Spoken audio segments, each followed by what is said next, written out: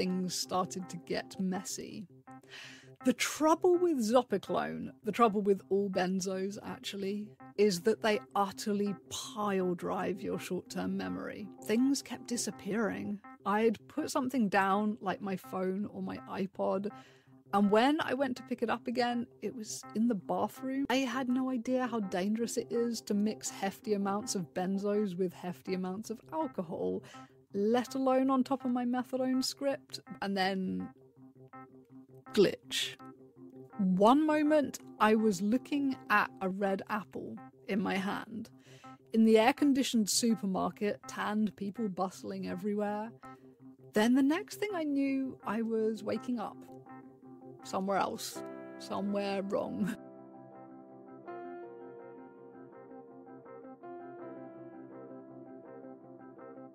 So hello YouTube, and welcome back to another chapter of the Nostalgia Project, Volume 2.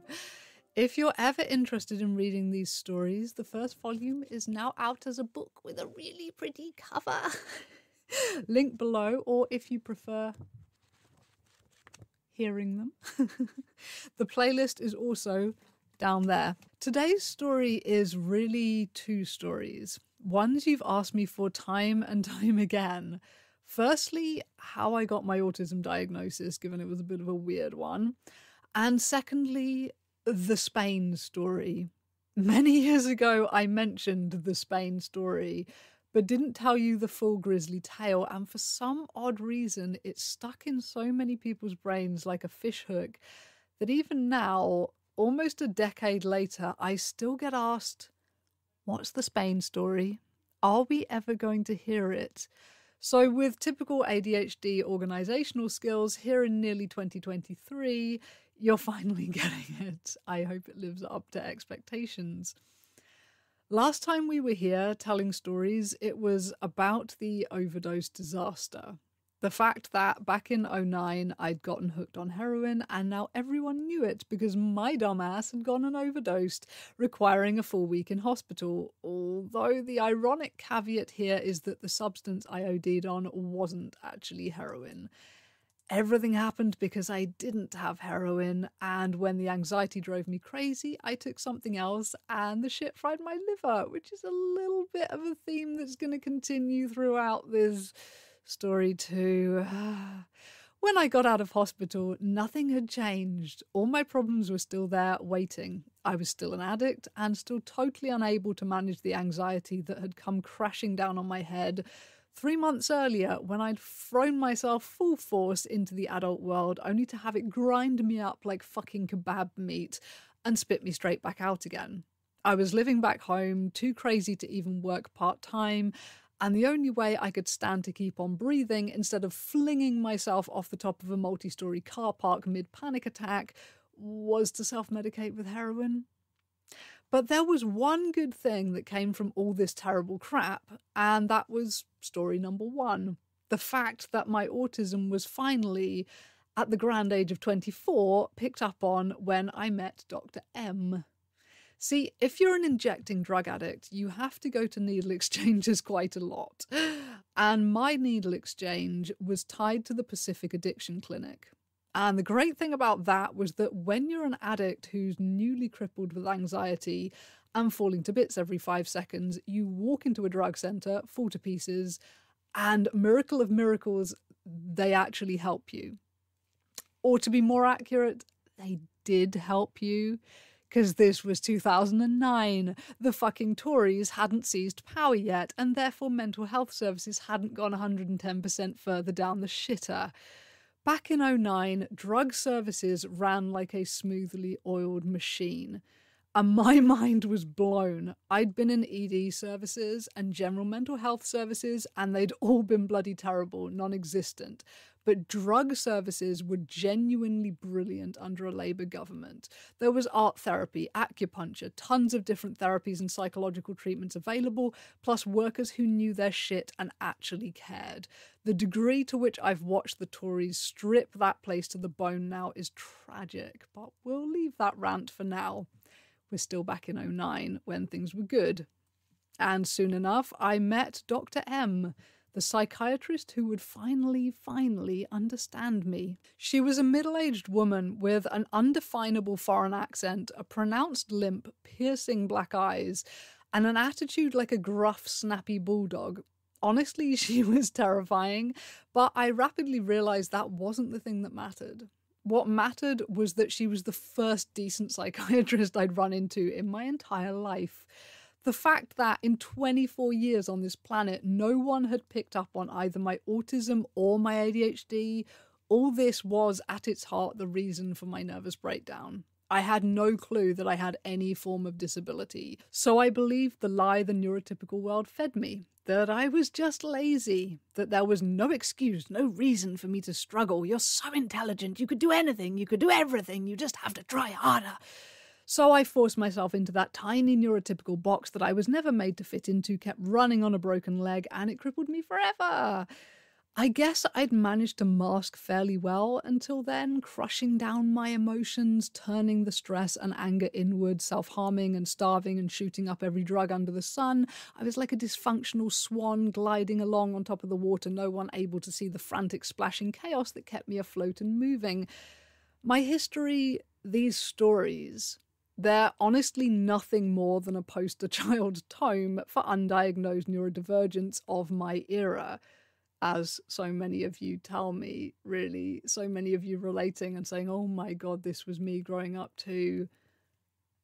These stories are not unique in any kind of way. This is just what happens when you don't diagnose someone and you expect the impossible of them for years and decades. Depression, self-harm, eating disorders, anxiety, addiction, and all that without ever being diagnosed with a single root cause.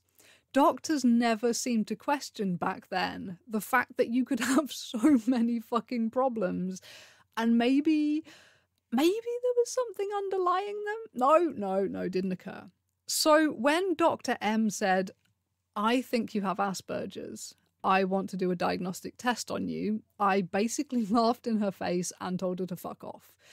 Because autism, or Asperger's as it was back then, was something that had never had a place in my world. I knew nothing about it, bar some bizarre Y2K era cliches about the condition.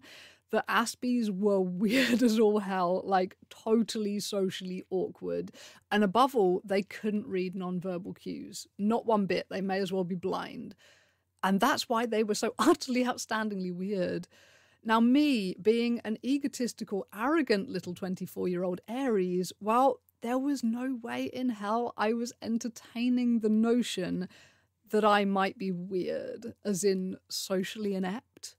And besides, I could read nonverbal cues just fine. Or so I thought.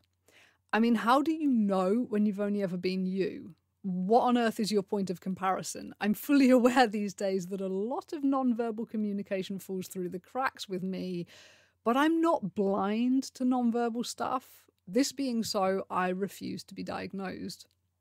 But it's like I said, Dr. M was a bulldog. She wasn't dropping it.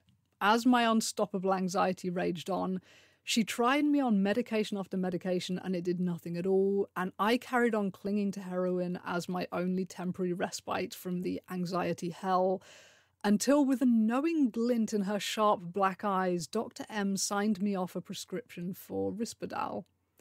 I went home, ate the first pill at bedtime, and it was a miracle. As I lay in bed, heart pounding away just like it had been pounding for months straight at this point, all of a sudden, it just switched off.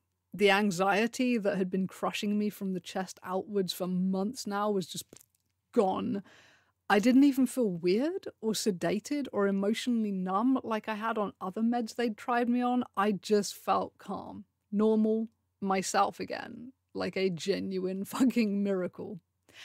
And when I went back to Dr. M and told her everything, she smiled this victorious smile and informed me, as though pulling a rather smug white rabbit out of her hat, that it wasn't actually an anxiety med she'd given me.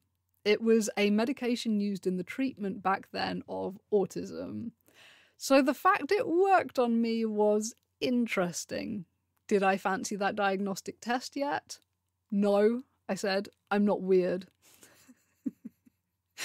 But the bulldogish doctor poked and prodded, and in the end I caved to shut her up as much as anything. I was convinced the test would prove that I was neurotypical, and that would be that, but obviously it went the other way. I was officially diagnostically autistic. "You don't have to tell anyone if you don't want to," said Dr. M. "I know and you know, that's all that matters." Laughably, I was still convinced that she was wrong, that it was all just bullshit.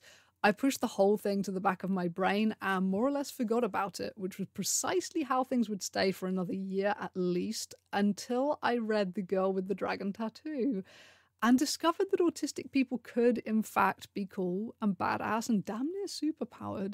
And that idea resonated with me far better than the incorrect assumption that autism made you a socially isolated weirdo who couldn't read body language. I fell eternally in love with Lisbeth Salander to the point of going directly to the hairdressers and having my long blonde hair hacked off and dyed black to be more like her, and I've never grown it out since. But the Spain story, that was still to come. Though I was now under the care of the Pacific Addiction Clinic, prescribed methadone, and they now had my anxiety under control, I was still largely chucking that methadone in the closet and using heroin instead. Of course I was. I had been an addict long before the anxiety came along. Just because I didn't need heroin to keep me sane anymore didn't mean I didn't need it in other ways. So the addiction wore on, my love for junk and the needle deepening and thickening until we were irrevocably intertwined. The physical aspect of addiction wasn't an issue. I always had that methadone stash if I needed it, but the mental, emotional, habitual addiction had utterly taken me over. Somehow, though, this unfortunate fact was not something I took into account as a potential issue when, in September, I decided to spend a while in Spain with my dad. Spain isn't really a big adventure for me. This vacation was meant to be a small, delicate test run of my abilities to travel since the nervous breakdown. My dad's had a place out there since before I was even born, right on the seafront, the living room window full of nothing but sea and sky, ocean breezes ripping through the apartment block like natural aircon, everything scented with driftwood and sunshine. At the back of the property sits a big, beautiful swimming pool, and given my dad's the only Brit in the building, during the day most people are at work, which meant the swimming pool would always be mine to splash about in, doing handstands and somersaults under the water, the Spanish sun beating down and the blue, blue water rippling beneath it. Sunlight and water combined make me happier than almost anything on Earth. I have no fucking clue why I still live in this shithole of a country, where the sky is always grey and the only swimming you can do is indoors, and the Tories have eroded everything our nation depends on until we're on the verge of a general fucking strike and planned power cuts, like this is the bleakest bit of the 1970s all over again, but there we go with another depressing tangent, I guess. When I set off for Spain, I didn't bring any heroin with me. That's the first thing to say. Honestly, I'm not sure why I didn't. Given that only a few years previously I'd snuck a rap of speed out to Amsterdam, but perhaps by the age of 24 I had finally realised that international drug smuggling was not something you fucked with lightly or preferably at all. I didn't even bring weed with me. All I had was my methadone, complete with a letter from Pacific explaining that it was fully legal, and I also had 2 weeks' worth of Zopiclone sleeping pills, courtesy of my GP, after I'd explained that I'd smoked weed to get to sleep every night since the age of 16, and now that I was going abroad, there was no way I'd be able to sleep without it. My GP was totally ace, completely understanding. She gave me the pills. I was a bit of a git about it though. I told her I was going for 2 weeks or so, when in fact I was only off for about 4 days. I just fancied having some extra. There are always limits, I guess, when it comes to trusting a junkie. My dad flew out from Gatwick a day or two before I made my flight from Birmingham International, mooching round the brightly lit shopping halls and buying myself a red apple-shaped bottle of hypnotic poison perfume and a little MAC eyeshadow palette, then making my way through security and onto the plane. That first night, everything seemed fine. I got there late and exhausted, and I'd done some heroin and smoked some weed earlier that day, so I was on an even keel. We had a quick tea, couple of brandies, then I went to bed and slept without a hitch. In the morning, I did my usual Spain thing. Hours splashing around in the pool, sunbathing, then a leisurely stroll through the sunlit market at the back of the apartment blocks, and up the heat-quivering road to the supermarket for a few basic essentials.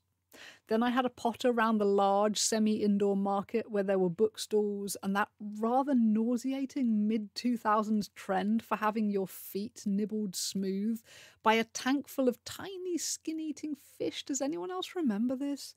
I did not partake, but idly watched as sunburned Brits abroad sat reading their trash mags while swarms of tiny fish swirled around their toughened brown feet, gobbling up all that horrible old skin. Like, genuinely, this was a huge trend. In the afternoon, we walked the 50 yards to the beach, and I reread Harry Potter between bouts of bobbing about in the water, the scents of suntan cream and salt and sunshine swirling around us. Small children waddling about the place with buckets and spades. When it got dark, we headed out for gigantic cocktails and a restaurant meal, then my dad's lifelong obsession with karaoke. Dad's area in Spain is rammed with karaoke bars, and he can happily sing all night. I tried it once, seeking his approval as much as anything, but I nearly puked with anxiety and never ever tried karaoke again, bar once, at this eating disorder meetup in 2007, where about 9 of us crammed into this dark little Japanese karaoke booth in Soho, fueled ourselves with vodka and cocaine, and hollered along en masse to everything from Smells Like Teen Spirit to the Spice Girls.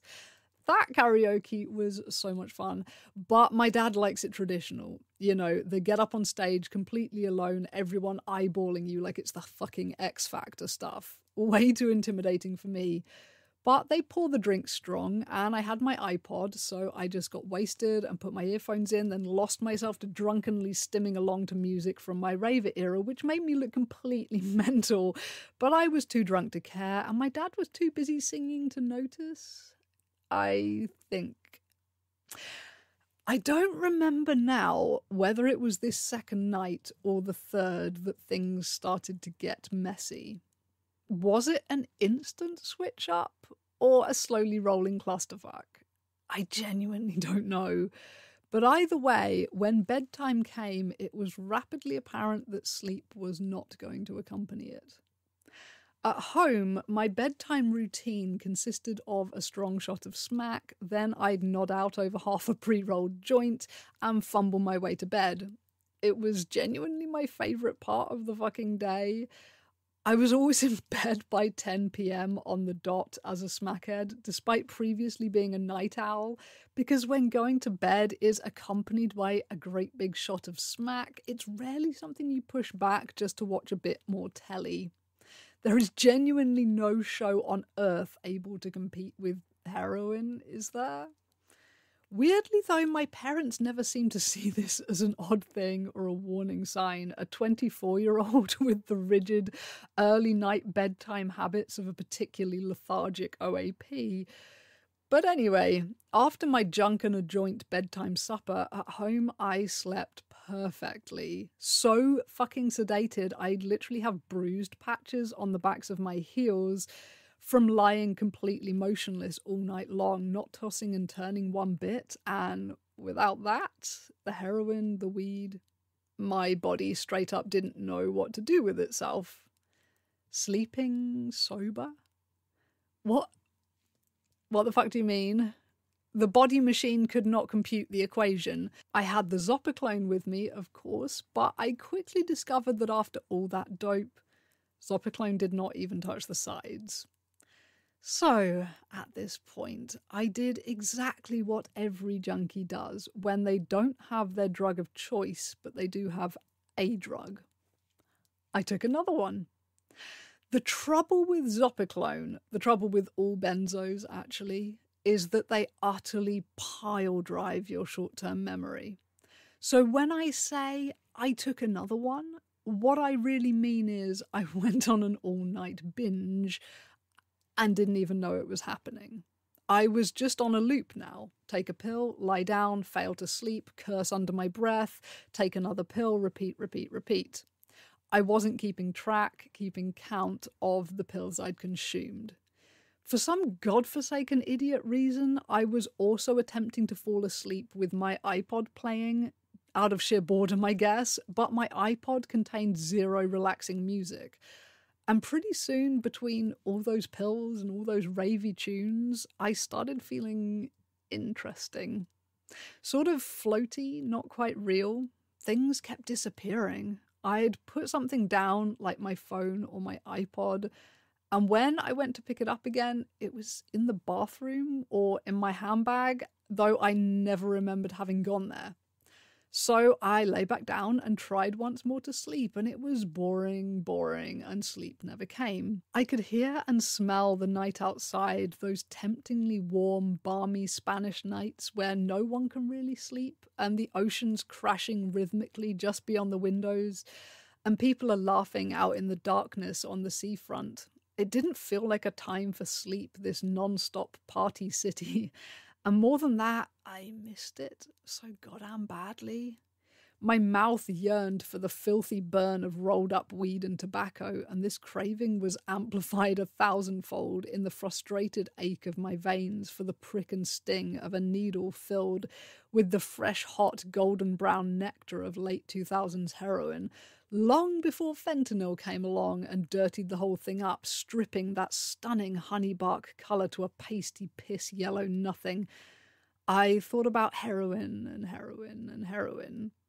Inches away from ripping out my hair and screaming till I lost my voice, the cravings were that unrelenting.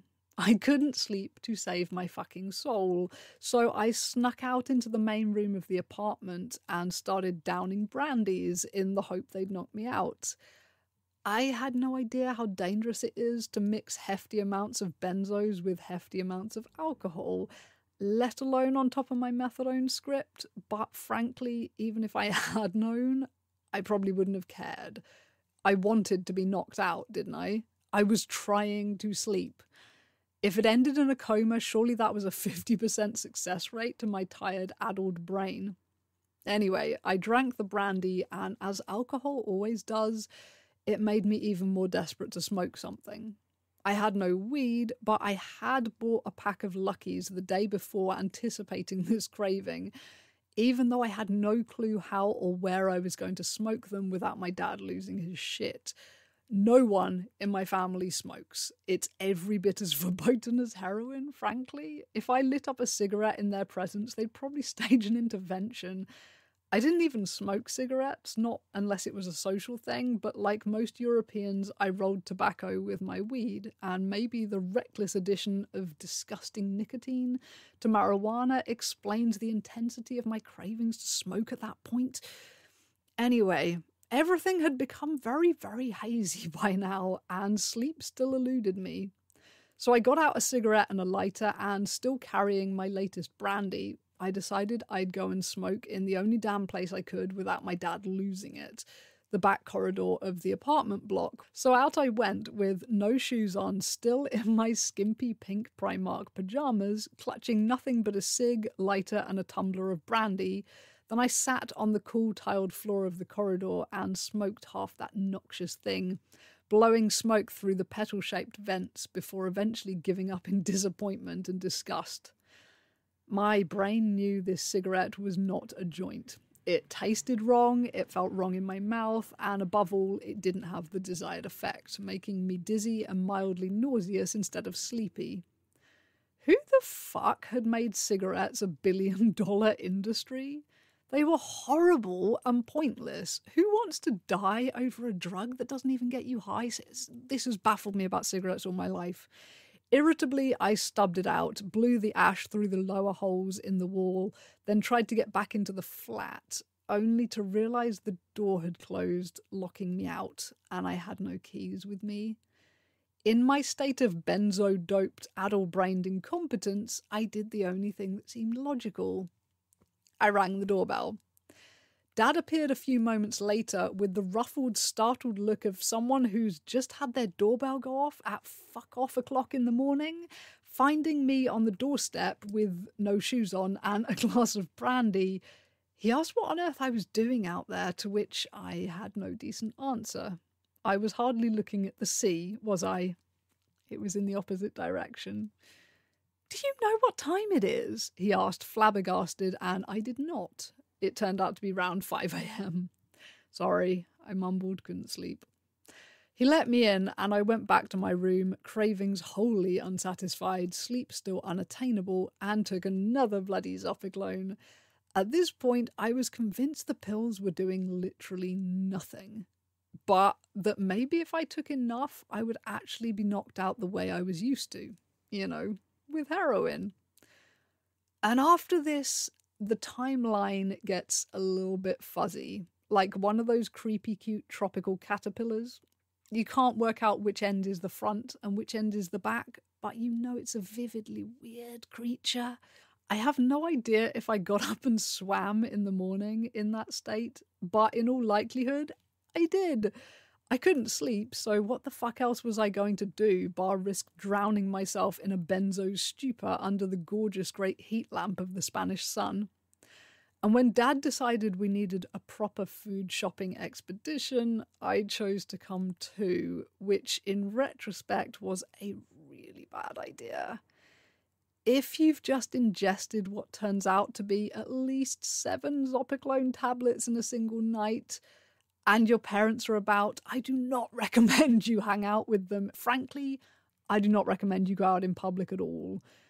I thought everything was fine though, genuinely.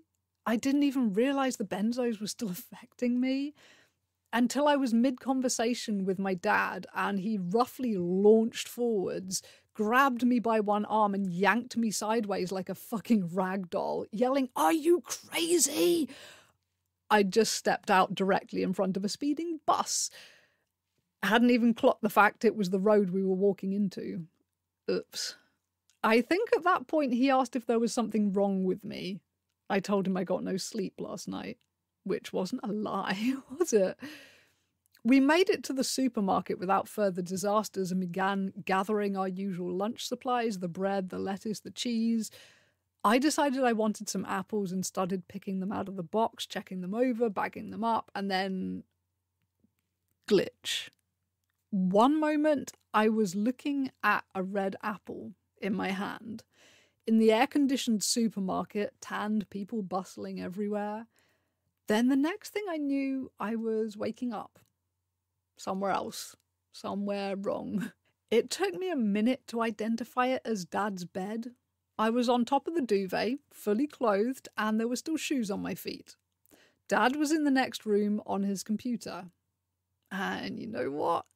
I was still too full of Zopiclone to register any fucking embarrassment, or to even wonder what might have happened between the apples and the waking up. Did I say anything, do anything completely ridiculous while I was running on total blackout autopilot?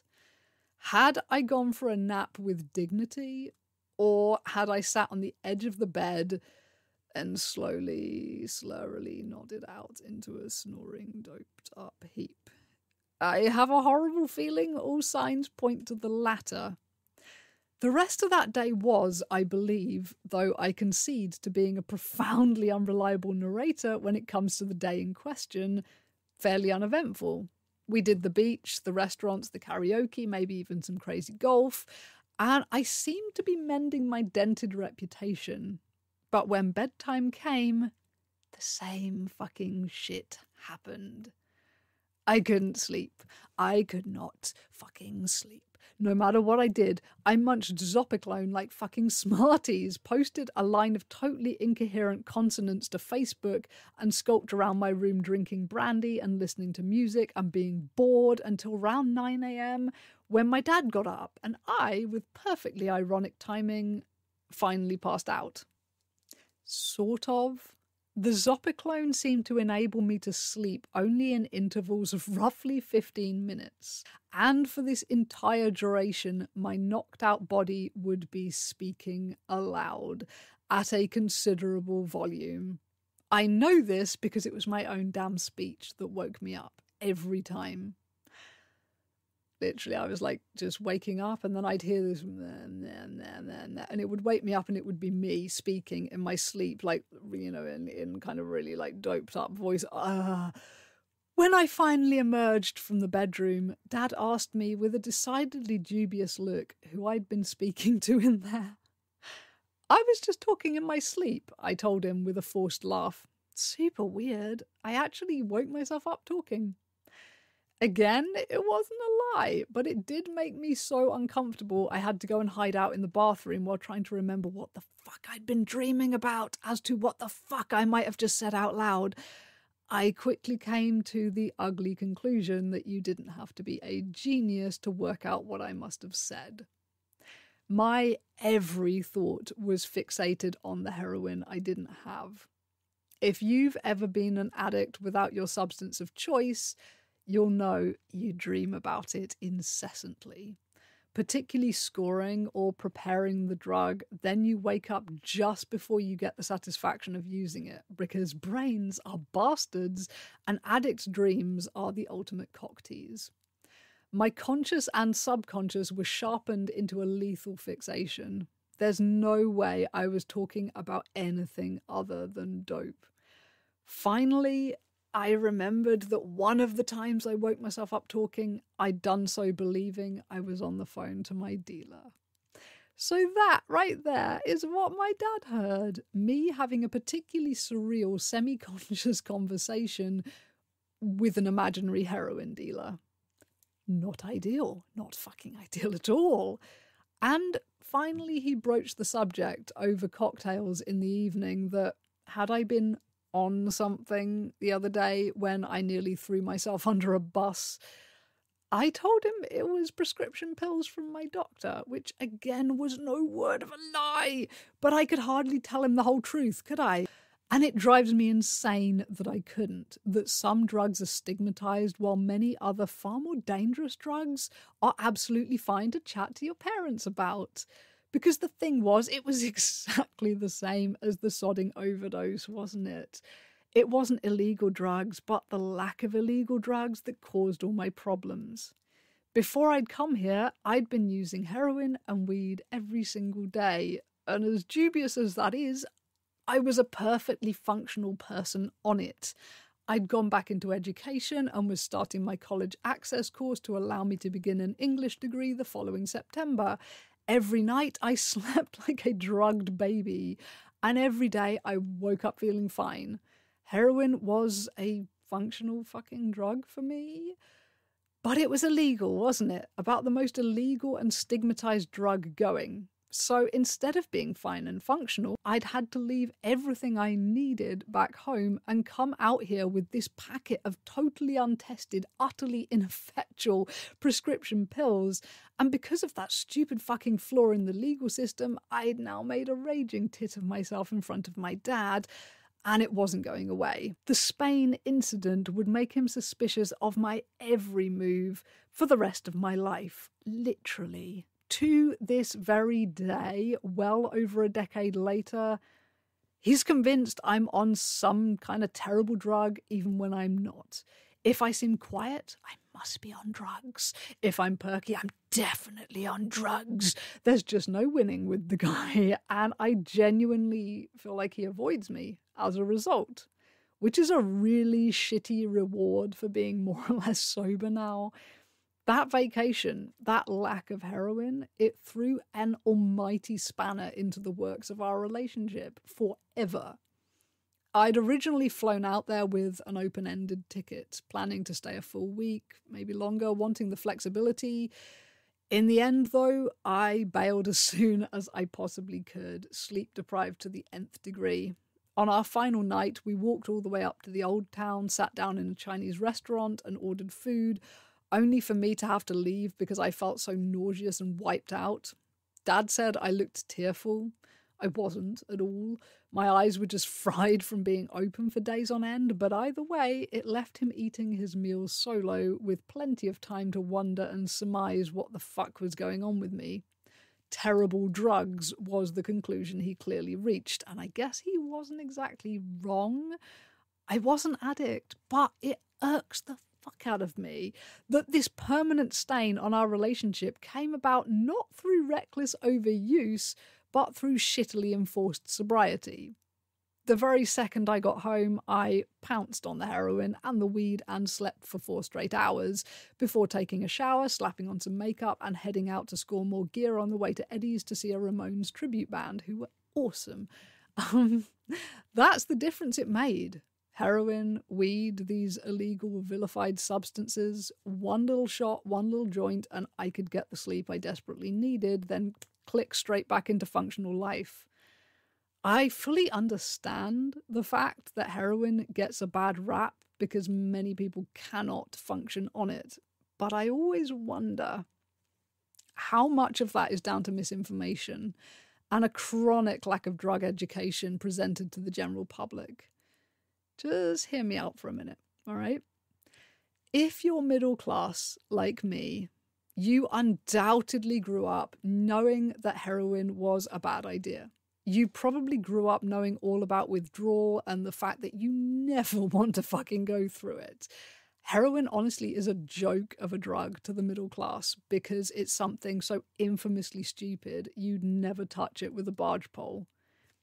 Unless you're me, of course, with my penchant for stupid ideas and bad coping strategies. But all this, it's not the case for everyone. In 2010, I came to know a fellow addict, this thin, twitchy, undiagnosed ADHD case just like me. When he told me his addiction story, it shocked me speechless. He'd grown up in an impoverished area and heroin was so normal around there, it was just a thing people took. But no one ever bothered educating the kids about what it really did, what it really meant. So he got into weed and booze, just like literally every other British teenager. And then he tried out smoking some gear too, because it was there and a drug was a drug, right? And it turned out he kind of liked it. Did it now and then, until after a particularly heavy weekend, he got sick as a fucking dog. He'd never felt anything like it. Had to phone up his dealer telling the guy there was something wrong with this batch. Don't give it to anyone else, man. It's fucking me up hardcore. That was his main concern. Other people. This dodgy batch. But his dealer just laughed. Told him to calm down. You're rattling, that's all. You need some more and then you'll be fine. Happens to everyone in the end. And that was it. He was a full-on heroin addict. And he didn't even know it could happen. This is literally what the war on drugs fucking creates. Instead of legalizing, controlling, and taxing drugs, then funneling that money into educating people on how to use safely, if they must use at all, or to creating schemes that prescribe clean, dose-measured heroin to existing addicts, which, by the way, is an idea that has succeeded with flying fucking colours every single time it's been trialled. Instead, the general public is left with zero reliable information on drug use, meaning that impressionable working class kids get dragged into nightmarish situations they never had the first clue they were stepping into. And the people who become addicts, you know, the ones who are mentally ill and suffering and lonely, all the things that drive a person to drugs in the first place, they're not helped, even when they turn up in hospitals ODing. They're branded drug seekers. If they try to get anything legally, they're locked in prisons if anyone catches them with a pocket full of the only thing that's keeping them from topping themselves, and the government does not give a shit. The war on drugs is a war on people, is the ultimate summary quote I've ever seen. Though personally, I'd say the war on drugs is more specifically a war on the poor and the mentally ill, two subgroups the Tory and Republican parties seem bent on wiping out completely. Remember that drug centre I was telling you about, the Pacific Addiction Clinic? The one with the art therapy, acupuncture, and a range of other therapies provided to addicts for free, yeah? Well, now we've had the Tories since 2010, that place has scrapped every single form of therapy and now provides zero psychological treatments. Addiction is classified as a mental illness, yet in a government-funded treatment centre, you will not be provided mental health care of any kind. You'll still get your methadone or bupe, thank God, but as far as actually treating you, working out what's going on beneath the self-medication, they don't give a flying fuck. And like I say, they still expect you to get clean. They genuinely expect it to work, treating the withdrawal but not the addiction itself. It's exactly akin to telling an anorexic that eating a cheeseburger will fix them forever. No other work needed. And the drug workers who used to care, they're all gone now. They had to go for their own fucking sanity.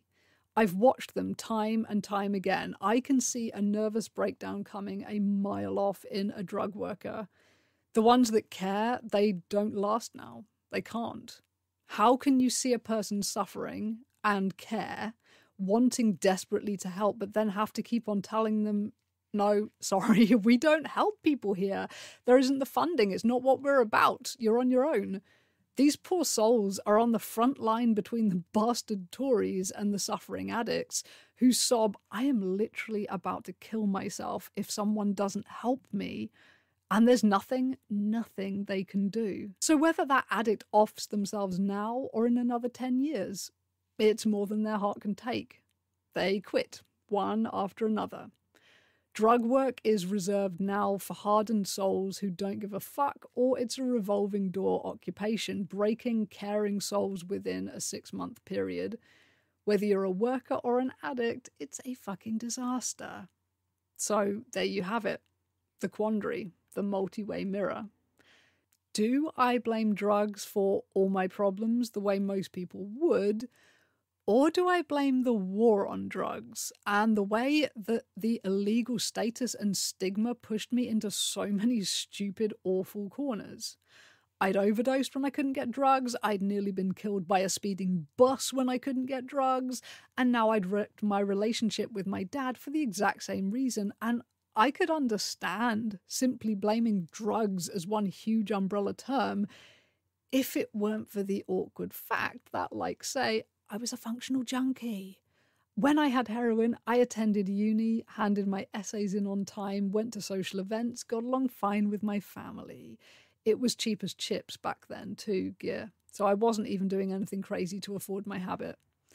There were literally no downsides to my addiction besides the illegality, the risk of prison, the risk of bad cuts and unknown doses, and of course the fact that illegal drugs cannot be taken overseas, causing this whole shit show. If you haven't already read the studies done on prescribing clean heroin to addicts, you really should. The findings are startling. Heroin doesn't have to be a big bad bastard of a drug. Banning it has made it that way. Look at all the fentanyl deaths in the US, all of which could have been prevented by giving prescribed heroin to addicts in monitored injection rooms, many of which things have been trialled here and in other places in Europe. And it works, but they don't care. But anyway, we've strayed far, far into the land of idealism now. The war on drugs does rage on, and for my 2010 self, things were only about to get so much worse. I've told you about my experience with injection roulette. That story is below if you're interested. About the dumbest thing I ever injected and nearly died. But I still haven't told you about, hands down, the most revolting, unbelievably unsafe thing I ever did due to my addiction. Next time. Because 2010 was, like I said, a swinging polarity of a year, heaven and hell combined. It was a brand new decade. Goth had just come back into fashion. I'd re-entered education, prepping for university, and then my functional junkie world came crashing right the fuck down. That's where we're leaving it for this one. So yes, that is the Spain story at last. I can't remember now in what context I alluded to the Spain story many, many, many years ago. Probably in the context of like, yeah, this is like the big awkward thing between me and my dad is the Spain story. And yeah, this is basically it. That yes, when I was a massive raging addict, I went out to Spain. I couldn't bring what I needed. So I had Zopiclone to help me sleep. And Zopiclone, if you don't know, is a benzo kind of similar to Xanax, but a bit more I don't know, surreal and floaty because it makes you sleep. But if you don't fall asleep, it gets surreal and floaty, and I couldn't sleep.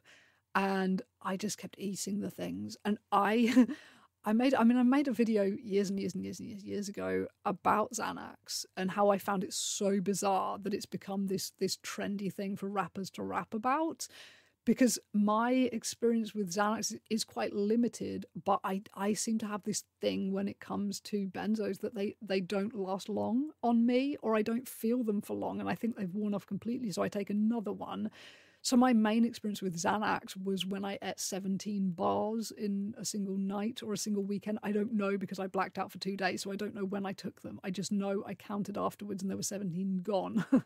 So yeah, it's not good. Me and benzo is not a good combination because I don't feel like they're working. So I take more and then I lose days, or yeah, I can't really narrate the Spain story particularly well because obviously I was blacked out for a good deal of it. So yeah, quite how embarrassing I was is unknown to me. But yeah, the sleep talking thing was awful. Like I would wake myself up just going, and I would have to think, what was I dreaming about? So what was I saying? And like, say, addict dreams. If you've ever been an addict or an eating disordered person too, if you've ever been bulimic, I bet you've had the binging dreams or the going shopping to buy binge food dreams. You know, you have these dreams about preparing your drug of choice, whether that's food, whether that's a drug, whatever it is, you have dreams about getting it, preparing it, and you always wake up before you get the satisfaction. So I'm pretty sure my dad heard me talking in my sleep to some kind of like imaginary dealer who I thought was on the phone to me or something, because that was the kind of dream I was having. So quite humiliating all in all. Probably explains why we don't talk much now, and why my dad, every time we do talk, then talks to my mum afterwards and wonders whether I'm on terrible drugs. Because yes, if I'm quiet, must be on terrible drugs. Most of the time though, I'm happy to talk to him. It's nice to talk for once. So I talk, and I'm a chatterbox. I talk fast, so he always thinks I'm on something. And it's like, no, that's just my personality. That's just what the fuck can I do about that? So it's like I now feel like every time I'm speaking to my dad on the phone, it's like, I don't know, should I try and do some kind of like neurotypical acting or something? Like how does one act like one is sober when one's general personality is a bit whack anyway? Like, I don't know how to act sober, because like I think I said in the video about my ADHD diagnosis, people used to think I was more sober when I was on drugs, and then when I quit drugs, that was when I used to get a lot of comments about, what are you on? And it was like, well, ADHD is what I'm on, but I didn't know that because I only got diagnosed with that this year. So I didn't know why it was that I seemed more whacked out when I was sober. So, yeah, my life is one long humiliation. Thank you for treading beside me for it. So, yes, as I said at the beginning, the book of Volume 1 stories is out now. It is called Millennium Gothic. It is on Amazon, should you fancy seeking it out. The cover is fucking beautiful and I loves it. So that is out if you fancy reading these stories as a book, the first volume of them anyway. And if you would rather just listen to some more, there is a playlist below. If you don't want to be interrupted by adverts and all of that, then you could become a wonderful Patreon person for $2. That link is also below. And with all of that pimping done, I will shut the fuck up and leave you alone because this is quite a long video. So thank you for tolerating my gigantic waffle. Now you know how I humiliated myself in Spain. And next time we will be talking about 2010 and addict life. And yes, hands down the most revolting thing I ever did as an addict, and how it didn't kill me, I don't know. It didn't even send me to hospital. And it was gross, dude. It was gross. So that's what we'll be talking about next time. So if you fancy subscribing or becoming a Patreon person, that is always welcome. If not, I will hope the algorithm brings us back together. So with all of that said, thank you for tolerating my waffle. I'm going to go away now. Over and out. Bye-bye.